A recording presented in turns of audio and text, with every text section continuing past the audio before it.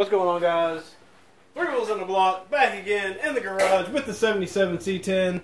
The camera's on because look what showed up. So the man in the big brown truck came by and brought this piece, which is the last part that we need to get this side of the truck done. Let's get to it.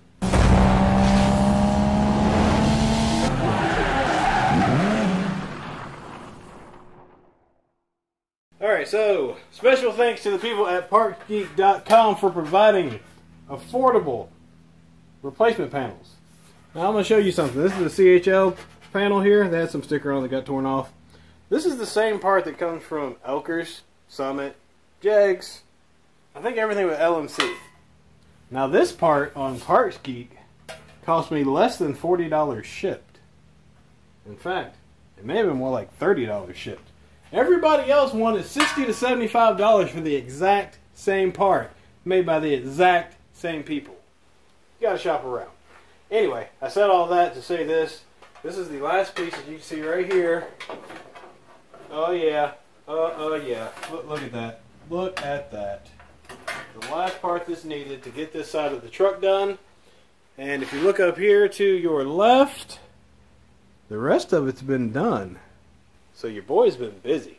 This has been a very, very productive time. Very happy. So I'm going to go ahead and mark up this piece I got right here. I'm going to stick it up there with some clamps and check my other piece, which I think I've already got cut.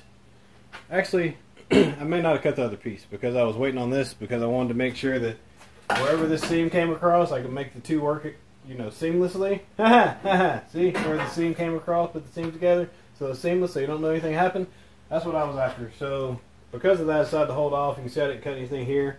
I came down to where this was at, and then I found that this was completely rotted and put together with window mesh or window screen. And because of that, I was like, you know what? There's just no point in even trying to fix that. Let me go ahead and get this marked up here, and I'm actually going to do one thing real quick. I will say one thing. So this corner is a little bent up on this, but that's not a big deal. You can pull that back out.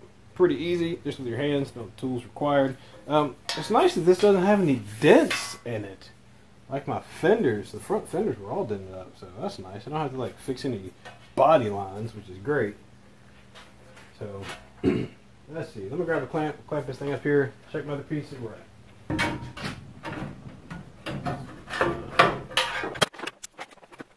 Okay. Let me go find my other panel. I set it in the shop somewhere. It could be a while. And go find that. Well, here's the laugh for you. That panel. Yeah, there it is.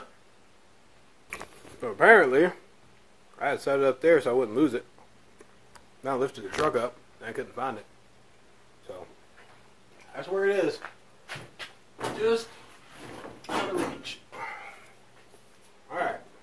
So, taking a look at what we got here, what we got left on this side over here, we actually don't look too bad at all. So I think what I'm going to do is actually trim the top of this off, and then I'm going to mark the truck, and I'm going to actually cut the truck out some more. Yeah, the heck, it's another inch or so, no big deal. Let's do that. Then we'll get this panel ready to put in. A little pro tip for you guys. So, you want to cut something fast, you want to cut a straight line. Got a piece of angle down there, I've got it reversed. And I have this nibbler, which you've seen me use before. So just take the nibbler,